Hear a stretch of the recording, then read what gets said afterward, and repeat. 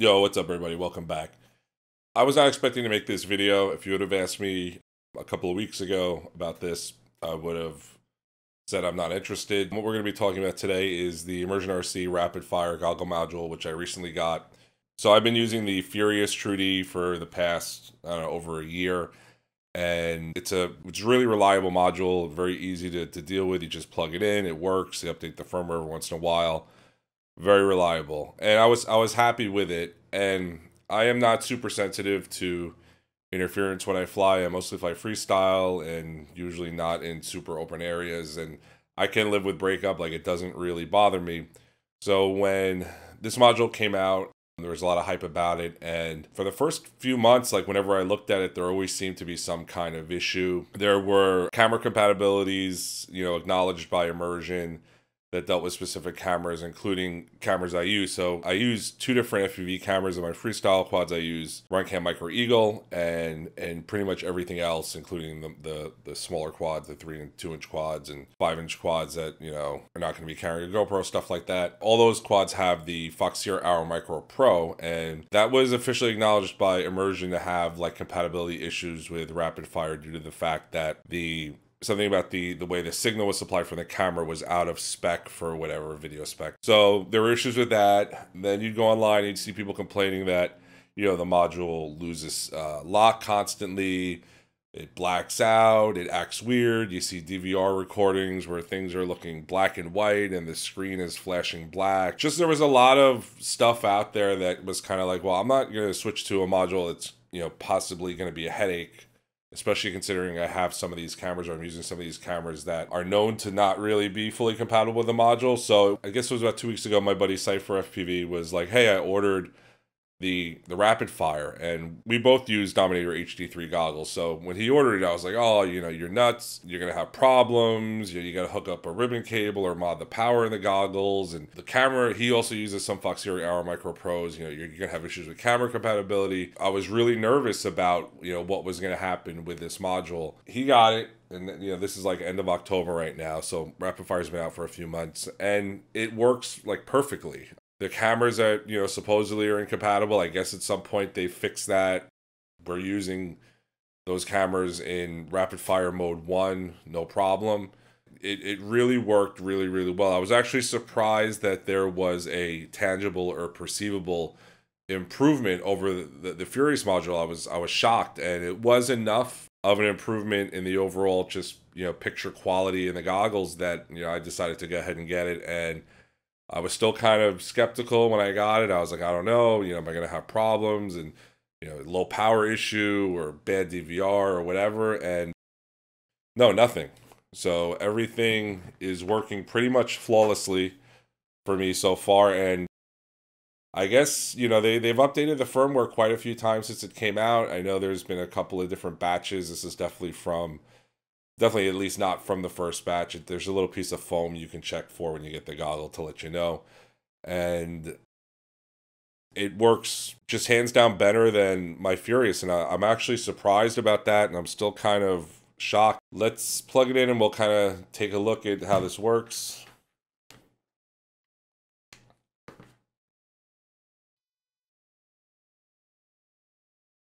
If you haven't seen this before, it's very straightforward. On the main screen, you have your FPV frequency that you're tuned to, quite large, and below that there's a row of letters or numbers which denote what band and channel you're on. So to change bands, you simply move the joystick left or right. You've got, they're kind of a little bit strange, but I guess not really how they've got the bands laid out. Instead of ABC or AB, whatever it is, it's I, which is actually F band, R, which is race band, and then you got E, B, A, and low band. And X band is basically just a configurable band. You could set whatever 8 channels or 8 frequencies you want in there, and it can be kind of like a favorites. And then when you press the joystick, you enter the menu. Here's the band selection if you'd rather do it this way. Channel selection.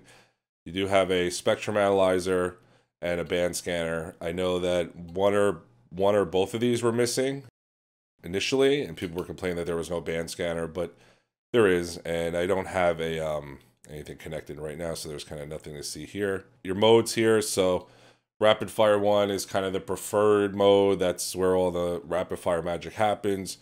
rapidFIRE 2 is supposed to be a compatibility mode. Like if you've got, you know, a piece of video hardware that doesn't like rapidFIRE mode 1, you can try it on rapidFIRE mode 2. And Legacy is supposed to work just like a traditional diversity receiver. So if you just, you know, wanted to use it without any of the processing that rapidFIRE does to the video signal, maybe if you were going long range or something like that, you can do that. I've been pretty much exclusively using it on rapidFIRE 1. It's been working great. So there's that, and we have antenna. You can choose if you want both receivers operating, the bottom one only, the upper one only, or you can turn them both off. The reason this is here is because if you don't have HDOs or Attitude V4s and you need to use the ribbon cable or whatever for power, to be able to access your DVR in the goggle, you'll need to activate this. So that's why it's there. OSD. There's a few different OSD options. I've been using RSSI Lite. I'll show you what that looks like in the DVR. It's basically a small little box at the top left of the screen that just shows you your little RSSI bar for each receiver. You also have RSSI, which is 2 long bars that cover up, that pretty much run the whole top of the length of the screen. And then you have lock, where it'll just show you if the receiver has achieved a lock or not. I really like the RSSI Lite one. I think that's a newer one. That works pretty good. OSD position, you can kind of fine tune, tweak a little bit where the OSD is positioned based on what style goggles you have. For the HD3s, for me, top puts the RSSI Lite like right at the very top of the screen, so that's the one I'm using. And then status, so you can see I've got firmware 1.17 on here, rapidFIRE 1.06. I don't know if that's the hardware version or not. I think it might be.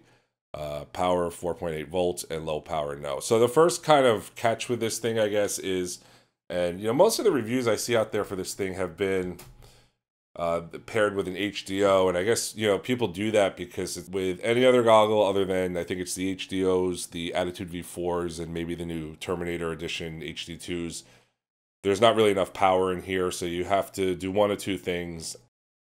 It comes with a supplied ribbon cable and a nice sticker, so you can kind of lay the ribbon cable on the outside of the goggle and put the sticker over it. And then there's a module here in the head tracking bay you install. And basically, this little board here, the ribbon cable plugs into this, and then it plugs into the module inside, and this gives the module some extra power so it can operate correctly. So that's, you know, one of the catches, and again, one of the reasons why I was kind of not really super psyched about upgrading this, because it's like, oh, you know, the Furious, you just plug it in. This, you got to worry about that. Now, the other option with this is there's a power mod you can do that's, strangely enough, I thought it was well documented, but apparently it's not, because there's an L1, what they call the L1 mod, which is where you're bypassing I guess it's a resistor in the L1 spot in the goggles. So when my buddy Cypher started using these, he did the L1 mod and he still got low power on the goggles. So then we started finding out about this L10 mod, or L1 and L10 mod, which is not really as well documented. If you go on YouTube and search for it, there's very little information about it, but basically there's a second spot in which you do the same thing. You bypass a component inside the goggles using a little piece of wire. So he went ahead and did that. He still got low power, so he ended up installing the ribbon cable after all. So I don't know what the deal is with that, but my advice would be, based on what he's been through and the fact that I've had no power issues with the ribbon cable, just go ahead and do the ribbon cable. If you don't want to run it on the outside of the goggles, you will have to open the goggles up. I'm not going to do that now. There's plenty of videos about how to open a pair of Fat Shark goggles, but basically, other than opening them up, here's my ribbon cable here. You just need to make a hole in the shell of the goggle right there so that the ribbon cable can pass through from the module bay over to the head tracker bay. And then that gets plugged into the module itself. So it's not, this is, you know, not, if you don't want the ribbon cable on the outside, this is an easy way to get the cable inside the goggles. Again, you know, the idea that you have to kind of hack into these things to get them working is not really fun. It would be nicer if they just kind of worked when you plug them in, but I guess the, you know, engineering or the power design that the power module that runs these things is not been updated in a while, or not, they didn't start updating it until recently with the newer goggles. So if, you know, if you've got anything other than, you know, the latest, I guess, 3 versions of Fat Shark goggles that I think the first of those three that have come out with the edited V4s, they came out a little over a year ago. So if you got anything, released before then, like HD3s, HD2s, Dominator V3s, you'll have to deal with this ribbon cable thing, and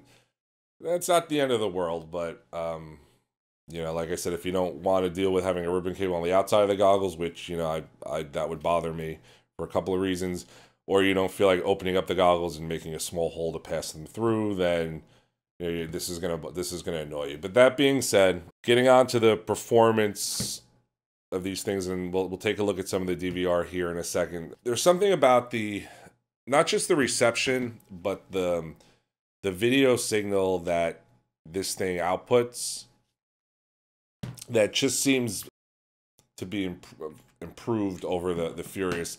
Now, that being said, the reception also is better, specifically at like closer ranges. I haven't really tested this going anything, super far away yet, but in areas where you're close enough to have a really, really strong signal, the video is basically perfect. You don't see any kind of multipathing or anything like that. Like it's very, very crystal pristine in those situations. As you start to go a little bit further away, obviously you'll start to see some breakup like you will on any module. At that point, my impression of what how the video looks is it's almost like you can see the breakup want to start and the rapid-fire like suppressing it. Even the little kind of normal breakup that you get just flying around, not that far away, it's minimized on here, those ranges. And I'd say we're talking about maybe like 100 meters away or something like that. And then as you get to the edge of the reception, like for instance, if you go out of line of sight around a building, I did some of that. And when at the point where you would really be like out of range with the Furious module, where you couldn't see enough at all to do anything, and you just have to, punch out and try to gain some altitude to maybe reestablish line of sight to the goggles, there's a little bit of video still and it's almost like you get this black and white grainy like outline fuzz, but you can still make things out.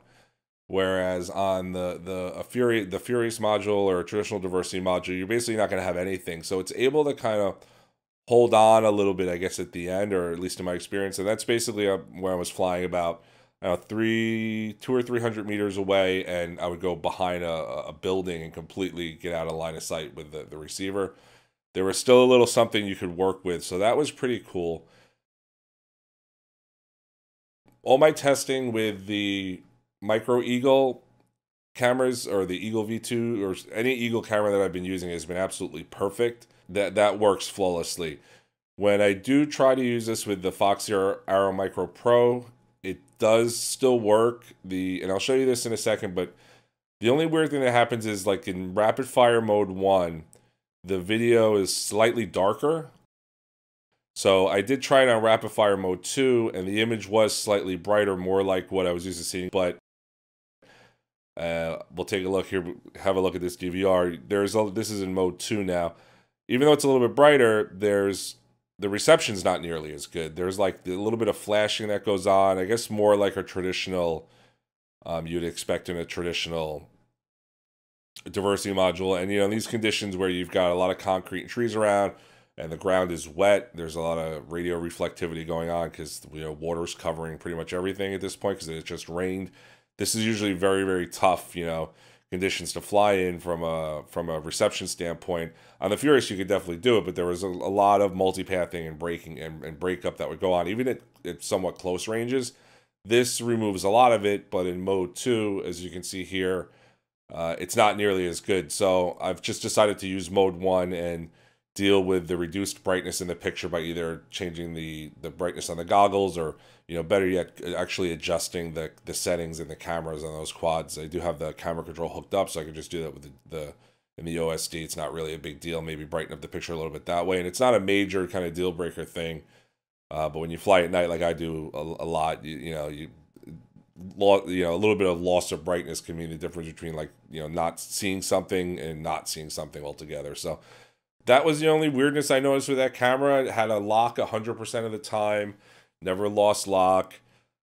seemed to work perfectly. So, and supposedly that's like one of the only, I think there's only a couple of cameras they've listed that are just like flat out like, this is not compatible. It is, and I guess whatever they've been doing in the firmware updates has been fixing that. They've been updating it quite frequently. The firmware updater tool, I'll show you a look at it right here, is extremely easy to use. It's not like for some other modules where you need to run some weird program and download some hex file, and it's like, it looks like it's not. I mean, this is specifically made by Immersion to, you know, facilitate updating, and it's great. It's super easy. You even have a little spot here where you can update, upload a bitmap image to change the splash screen on your goggles, and that works super easy. I think that's a new feature as well. So when you turn on your goggles, you can have a little bit of a custom image there. That's cool. I would like if you could show that custom image, you know, when you're idling, because it's only flashes for a second when you boot up the goggle, but well, whatever, it doesn't really matter in the long term. As far as antennas go, I did test this with 2 Triumphs, which is not normally what I would do, but I wanted to see how it would work with 2 Omnis, and it works pretty good.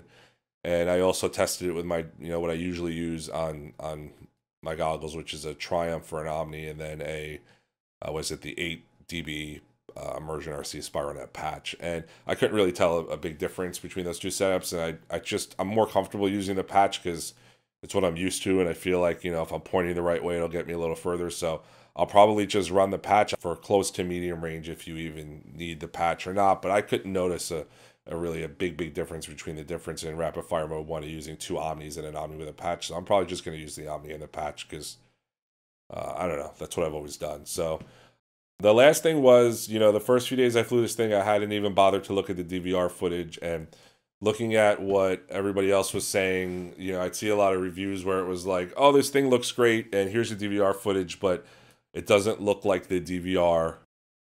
The DVR comes out completely different from what they see in the goggles, and you see things like black and white and all sorts of, you know, messy nonsense all over the image. And so I had kind of figured like, oh, my DVR is probably going to look like crap. It looks like crap in the HD3s in general anyway. Like, I wasn't really expecting much. And then I started looking at my DVR footage, and I realized like, this DVR footage is better than any DVR footage I've ever recorded. That was a really pleasant surprise to see that, at least on, you know, this version of the firmware and hardware, like no issues with the DVR. In fact, I have an improved DVR.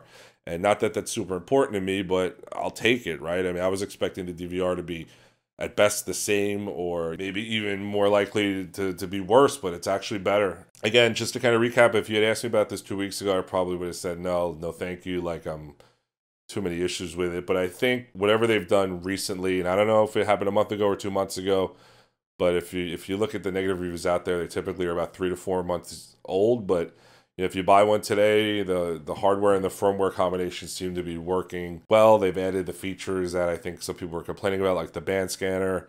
I couldn't be more pleased with this. So yeah, here's a little more DVR so you can see what it looks like. And this is, I would say it's fair to say that this is, you know, I mean, I'm not going to, you know, obviously other than sticking a GoPro inside my goggles so you can see, this is pretty representative of the actual FPV view, in my opinion. So thanks for watching, guys, and I'll see you next time.